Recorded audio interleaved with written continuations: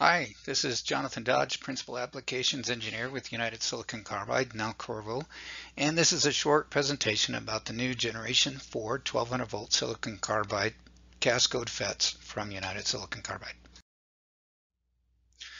In this video, we'll talk about the main features of the Generation 4 cascodes and the construction of the cascodes in general, and we'll compare data sheets with the Generation 3 cascode. And I'll provide some application tips, and finally we'll look at where to find these parts in FET-Jet calculator and also in the user guide. What is unique about United Silicon Carbide FETs is that they are based on a normally on silicon carbide JFET. And there are some advantages to using a JFET. One of the main ones is the low on resistance per unit area because there's no MOS gate for one reason. And so in the chart on the right, we can see for unipolar devices, the silicon carbide JFET is highlighted by the blue dots here. The Generation 4 JFETs are closest to the theoretical limit of the silicon carbide material, followed by silicon carbide MOSFETs. Then we have gallium nitride, and then finally silicon-based superjunction MOSFETs. Because the RDS on per chip area is so low, the chip sizes can be smaller, and that means that the capacitances can also be lower. So the normally on characteristic is changed to normally off by connecting the normally on silicon carbide JFET in series with a normally off silicon MOSFET. The JFET gate is tied to the source, and then the MOSFET serves to switch the source node of the JFET. So the JFET is fully on when its gate source voltage is about 0 volts. And this happens, of course, when the MOSFET is on, either because the gate is turned on or because you have reverse current flow through the MOSFET. And then whenever the MOSFET is off, current through the JFET quickly pulls the source potential to JFET high and turns the JFET off. So the MOSFET is co-packaged with the silicon carbide JFET into a single device with the gate source drain terminals that you'd find on other type of devices. And this is a proprietary MOSFET that's used. Has 10% of the RDS on of the JFET, sometimes less.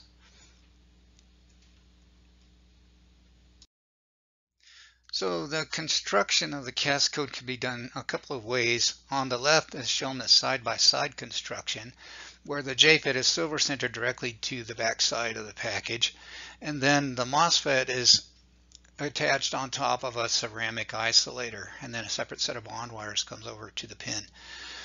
On the right, we have a stacked cascode configuration where the MOSFET is centered directly on top of the JFET chip, which in turn is silver centered to the package. And this, of course, has the advantage of eliminating the second set of bond wires, so less stray inductance. So it can be useful to understand the capacitances in the cascode because they are different from, say, a MOSFET or an IGBT. And the big difference is due to the fact that the JFET itself has practically no drain to source capacitance. And that's because there's no PN junction in the path. There's nothing in the design of the JFET chip to introduce a significant capacitance there. So with that capacitance being 0 and then connected in series with the MOSFET, which has its own gate to drain capacitance and gate to source capacitance, you can see that the gate to drain capacitance for the cascode is practically 0 because 0 capacitance in series with another capacitor is going to be practically 0. So you can see that in the capacitance graph for a part. You can see that the CRSS, which is the gate to drain capacitance, is almost 0. And then, so what is the output capacitance of this part? Well, in effect, it is the gate to drain capacitance of the JFET. And that's shown here in the COSS. And then the input capacitance is from the MOSFET itself, mostly from its gate to drain, from its gate to source capacitance. So now let's just take a quick comparison of two parts. One is the Generation 4 cascode and the other one is the Generation 3. These are very similar parts rating-wise. So let's begin by comparing the on resistance of a Generation 4 1200 volt 30 milliohm part With a generation 3, it's actually 35 milliohm part, typical RDS(on) at room temperature. And they are actually about the same RDS(on) at operating temperature. The generation 4 part has a stronger temperature coefficient of RDS(on), and the reason for that is that it's closer to the ideal limit of the silicon carbide material. So it's important to compare parts at operating temperature with the generation 4 parts.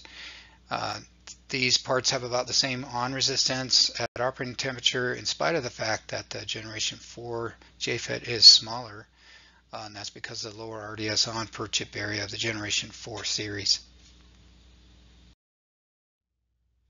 So the smaller chip size of the generation 4 part leads to lower capacitance, and this of course results in faster switching. And a very important point is that the reverse recovery charge effect is lower for the generation 4 parts, noticeably lower.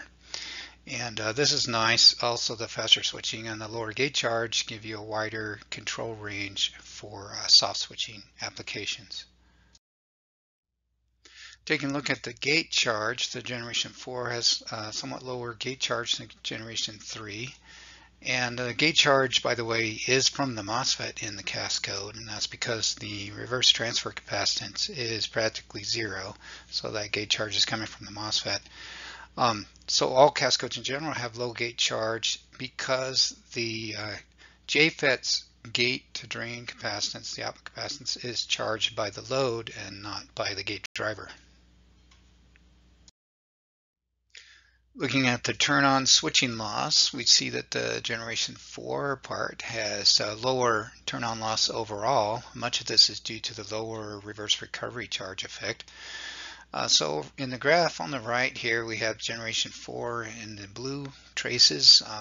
The light blue is at room temperature, dark blue at 125 degrees. And then for generation 3 part, the lighter orange is the room temperature, and then the darker orange is 125 degrees C. Now you'll notice something peculiar. The generation 3 part has actually lower switching loss at the higher temperature. That's the opposite for the generation 4 part. And this has to do with the temperature coefficient of the built-in JFET gate resistor. Looking at the turn-off switching energy, we see that for both the generation 3 and generation 4, the turn-off switching energy is quite low.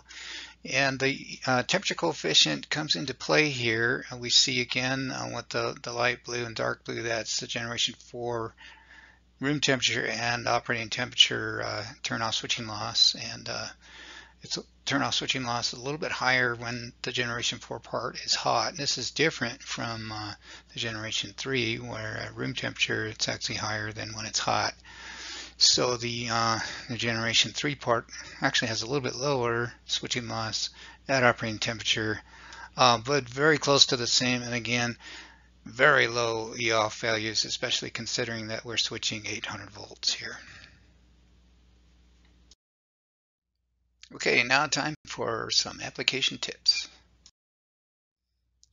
Okay, so let's talk about speed control. As I mentioned before, the tiny reverse transfer capacitance means that in switching applications, the gate to drain capacitance of the JFET, which is effectively your output capacitance, that capacitance is charged by the load, okay, instead of through the gate driver. The gate driver sets the switching speed of the MOSFET, which in turn sets indirectly the switching speed of the JFET. So the current flowing at turn off, if we take a look at this diagram on the right, current flowing through the Cascode at turn off begins to divert through the JFET gate to drain capacitance, and then it must flow through that JFET gate resistor. Well, that's fixed, it's not adjustable. Now the turn off of these parts tends to be very fast, so a good way to adjust the slew rates we recommend is adding an external drain to source capacitor. So that diverts a current away from the Cascode during turn off, helps you to set the slew rates, and then you add a resistor to set the damping. So in other words, that helps you control the amount of ringing.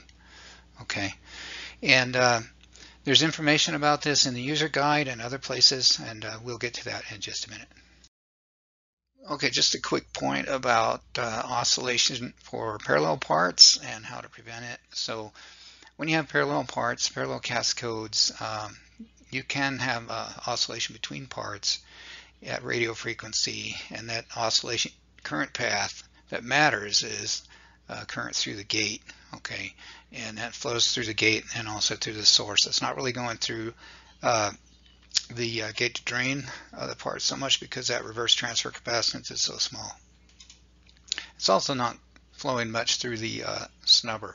Now the snubbers do help to prevent oscillation because they reduce your slew rates, and high slew rates can cause oscillation to begin. So they help to prevent it in the first place, but not entirely. So what we recommend is adding a ferrite bead to each gate in addition to a gate resistor, which can be separate for turn on or turn off or combined. That's okay, but you want to have on each gate ferrite bead plus a resistor, and the resistor value can be lower than without the ferrite bead. Okay, and then impedance in Kelvin source path is optional.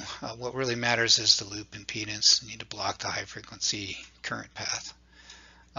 You need to make sure that your DC link capacitors are, of course, low inductance close to the parts, and that you have adequate bypassing on the gate driver itself so that gate driver voltage doesn't sag and that doesn't get involved in your oscillation. Okay, saving the best for last, the FET-Jet calculator has these generation 4 parts in it. So if you go to Design Resources on the United Silicon Carbide website and choose FET-Jet calculator, you will see these 1200 volt generation 4 parts are in the calculator. And finally, we have the user guide, which can be accessed also from Design Resources. If you look for app notes/user guides, it's one of the tiles in there. And I have highlighted here the 30 milliohm 1200 volt part that we have been comparing against the generation 3 part. And you can see the gate resistor and snubber value recommendations for initial testing. So that brings us to the end of the presentation. Thanks for watching.